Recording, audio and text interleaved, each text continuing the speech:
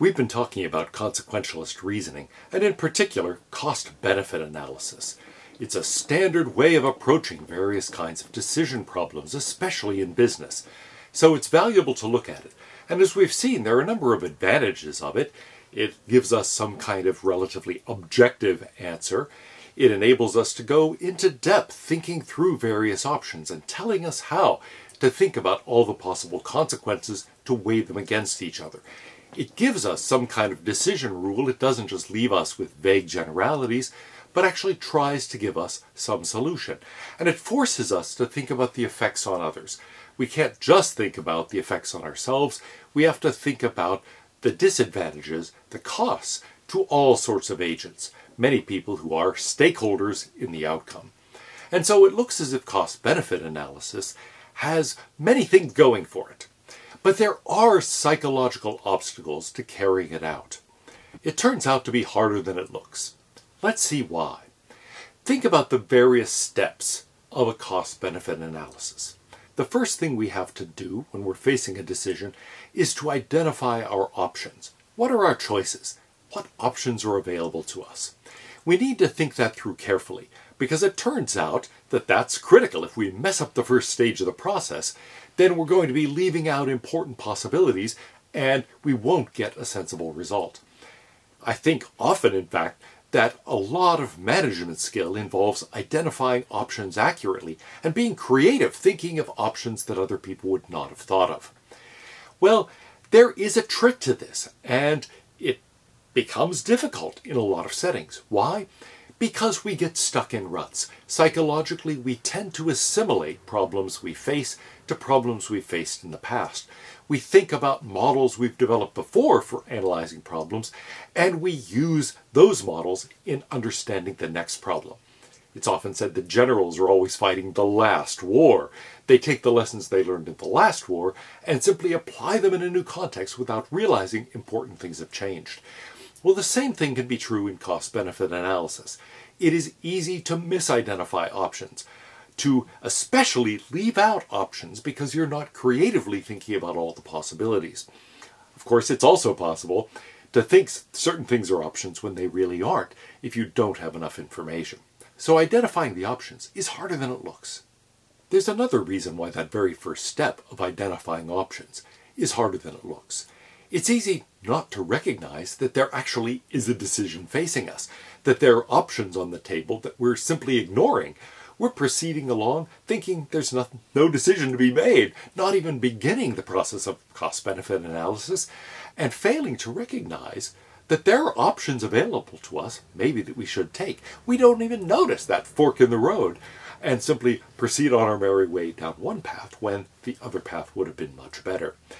In general, we tend to ignore sins of omission. We think about things that people do that are wrong, that make mistakes. We don't think about the things that people could have done that they didn't even think about, they didn't recognize as possibilities.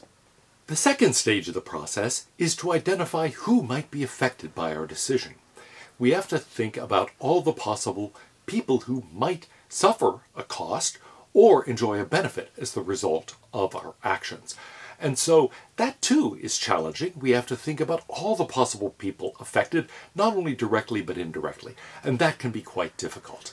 We've got a tendency to limit our search for stakeholders, people who are affected by the action, to too small a set. We think about, let's say, the people in the company, or the people in the company together with our customers or something, and we don't think about the broader context. So it's important to think about everybody who might be affected by the action, not just our small group. The third step, of course, is to identify possible outcomes for each of those choices that we have, and then for each of the stakeholders that we've identified, we need to think about the possible costs and benefits and the probabilities of all those as we go down the list. So we've got to identify the possible outcomes and then think about how likely they are. But let's first of all just think about identifying the possible outcomes. That turns out to be very tricky too. It's much harder than it looks. There are a number of reasons for this. One thing is that we tend to ignore low probability events. So we don't think about possible outcomes that are unlikely but on the other hand, are possible and may well happen. Now, it's hard to do this because, after all, there are all sorts of things that Nassim Taleb calls black swans, things that appear out of nowhere that no one was predicting. Often later you look back and you think, oh yeah, we should have known. But at the time, no one had any idea this might happen. Just think about the past year and the number of surprising black swan type events that occurred when no one was really, or at least very few people, were anticipating the pandemic, for example, or the various things that happened surrounding the election. We not only tend to ignore low probability events, but once somebody draws our attention to them, then we tend to overemphasize them. We tend to start obsessing over them and assign them a much higher probability than we actually should. So our tendencies when we think about these relatively unlikely events go in two ways. We tend to not even think about them. We tend to ignore them and just treat the probability as if it were zero. But often it is not zero, and it's important to take that into account. There might, after all, be a sudden collapse of the housing market, or there might be a sudden technological change in the industry, or there might be a variety of other things, a general economic downturn, etc. A ship stuck in the Suez Canal and cutting off supplies, for example, of certain key items, or at least delaying it. That's something that one typically does not anticipate. Interruptions in the supply chain, or sudden increases or decreases in demand. There are all sorts of things like that that can suddenly have an effect on a company.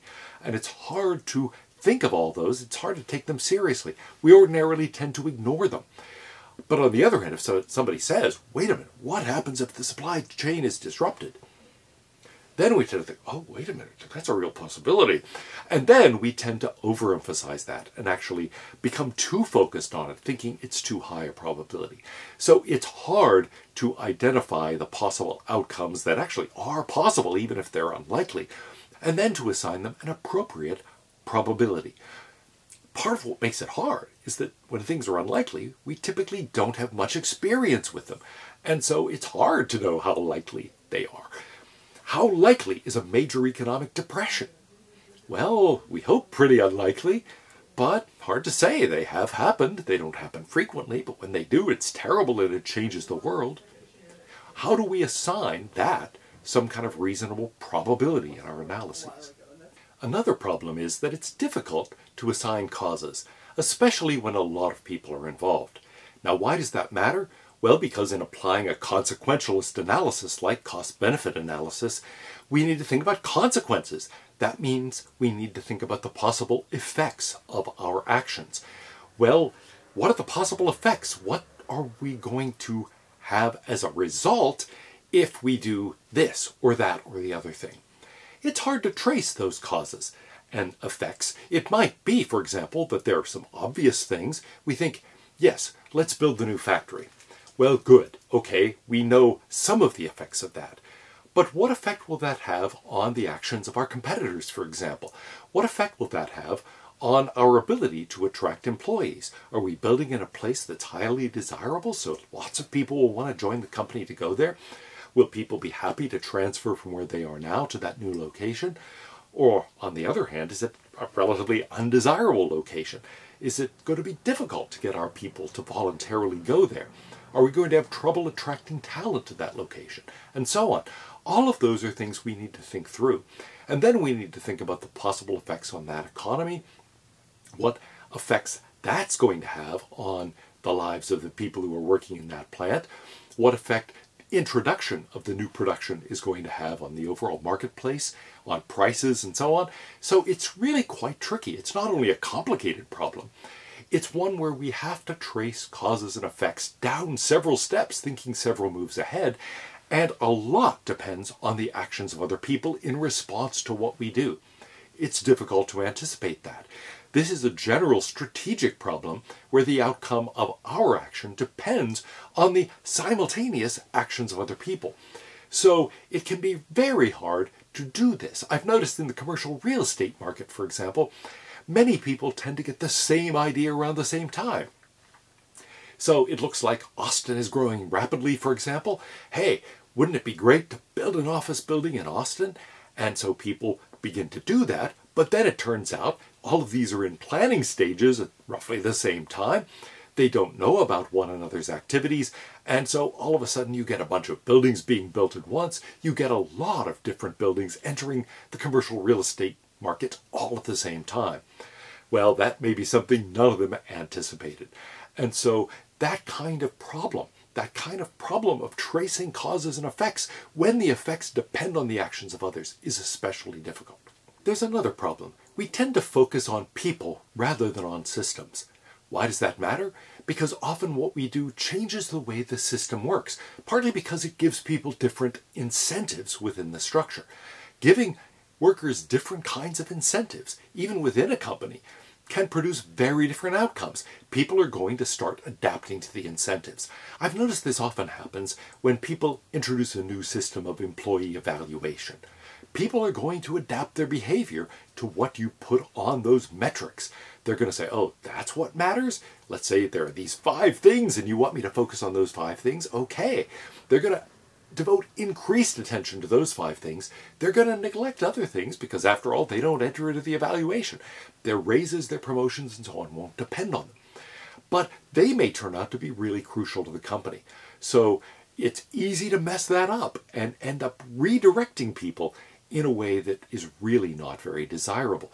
Why? Partly we're thinking about people, but partly we are failing to think about the overall system and the effects of implementing that system. Systems will change incentives. People will start behaving differently when you change the nature of the system. And it's often true in government as well as in business that people neglect those effects. We're not very good at thinking about systems and the way in which changing a system changes the behavior of people. The last thing is that we tend to be pretty bad about reasoning about risks.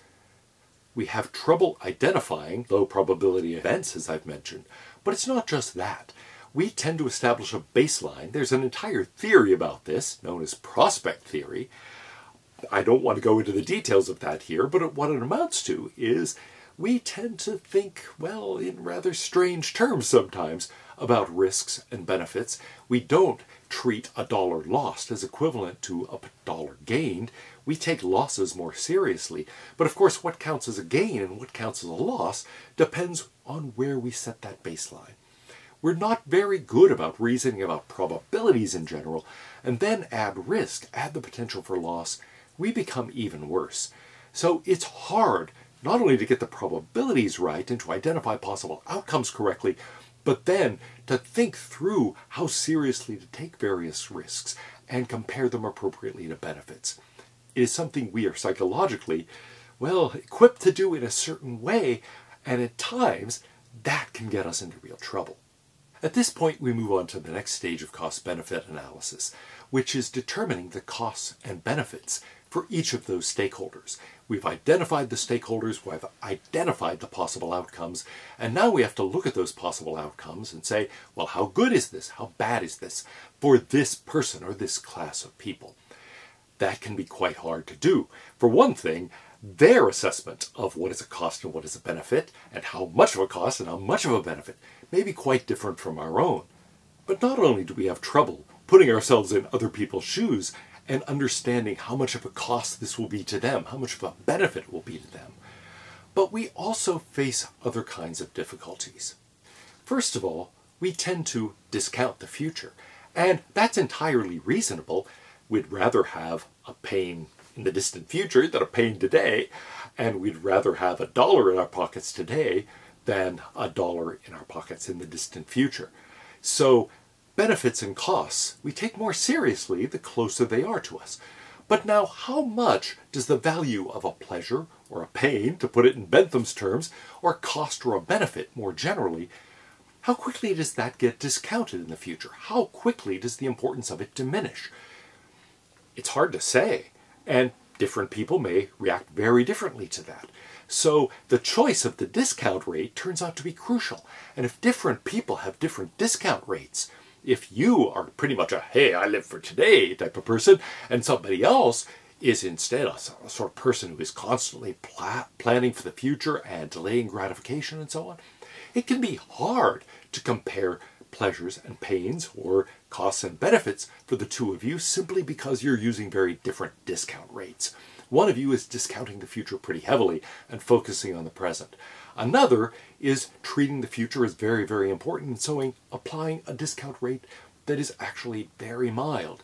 And how do we know what various stakeholders have as a discount rate? Secondly, how do we identify what is a reasonable choice even for ourselves, let alone for anyone else? There are other problems. We tend to ignore the possibility that people will find out what we're doing. Now, what does it matter? You might say, hey, I got nothing to hide. Well, in business you often have something to hide, and not just because you might be doing something immoral or corrupt, or at least that's going to really anger some people if they find out. You may well be doing something that if your competitor finds out, is going to cause you real trouble. For example, to use that commercial real estate example, suppose various other competing companies find out, ooh, you're making an investment in building office buildings in this area. They may think, that must be a good idea, and jump in too. Often it's important to keep trade secrets, not only the ingredients of your special sauce, but also decisions like that. It's important to know when to allow certain information to become public. And people tend to assume they'll be able to keep secret what they want to keep secret, but often it's quite difficult. And so what happens if the information gets out? And how likely is it that other people are going to find out before you really want them to? It's hard to know the answer to those questions, and it's hard to think about those possibilities. The next step is to calculate the expected gains and losses for each stakeholder. Well, if we've identified the possible outcomes, if we have identified the effects on each stakeholder, and then assessed costs and benefits, and thought about the probabilities of those, it should be relatively simple to do the calculation of the expected costs and expected benefits for each of those stakeholders. I say it should be simple, but often it's quite a bit more difficult than it would seem at first, and not only because sometimes the math gets rather difficult, or we have to make all sorts of assumptions about possible effects, about how important that will be to a certain person, about discount rates and all sorts of other things. There are other things that make this complicated. First of all, we tend to underestimate the importance of chance.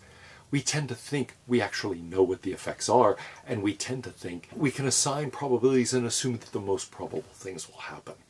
We tend to forget about the fact that often those causal relationships can be disrupted by all sorts of other factors. You might think that if you do this, that follows, and you might think it's pretty simple, but not necessarily.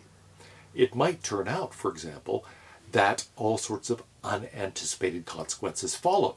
And why? Because a lot of chance events came in and made those causal relationships you were assuming much more complicated. After all, it can turn out that what is normally a good method for doing something can be disrupted, can be defeated by all sorts of extraneous factors. And so it's hard to anticipate those. We've talked about those problems before if they're relatively unlikely. But we tend to assume that we've got greater certainty about our own calculations than we really do. It's hard to be humble, and it's hard to be humble in this kind of context, especially when we've done lots of analysis. We think we've got extensive reports and all these spreadsheets that are analyzing the possible options. Easy to forget that a lot, nevertheless, despite all our planning, despite all our analysis, depends on chance.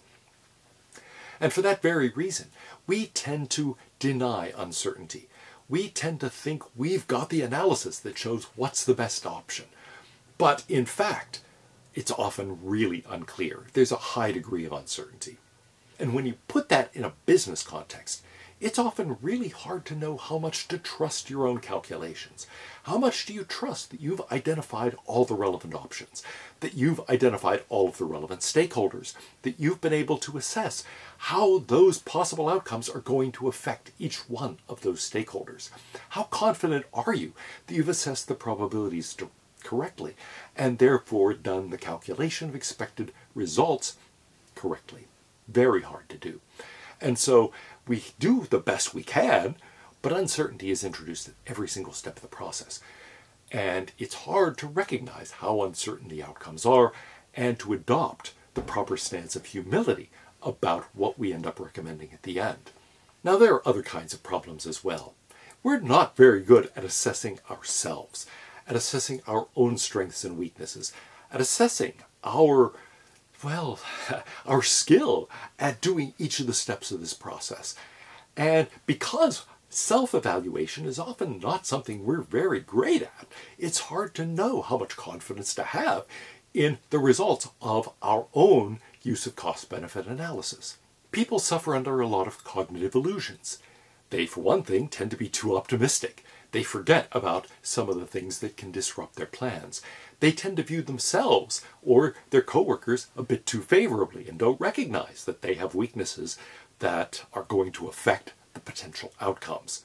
They tend to assume they'll be in control of events, when actually it might be that chance factors or other people are going to end up being in control of what the effects of the action will really be. They tend to over-assess their own skill and their own knowledge. Psychologists call this the Dunning-Kruger effect. It can turn out that in a lot of contexts, the people who are best at something are actually the most humble, and the people who are worst at it actually have the most confidence. Now, there's been recent controversy about how far this result extends and how solid it is. But in some contexts, at least, it seems as if there's good evidence for it. In some contexts, people have a pretty good idea of how good they are at a task. But in other contexts, they're really pretty bad at it. They tend to assume they're really good when in fact they're just, eh. In other cases, they really think, oh, I'm not very good, even though they're very good. And why? Because they know enough to realize how much more there is out there that they don't know. In fact, there's a word for this. Second year of college is often called the sophomore year. Sophomore is based on a Greek root that means a wise fool. The idea is, well, you've been in college for a year, you've learned some stuff, you are wiser than you were.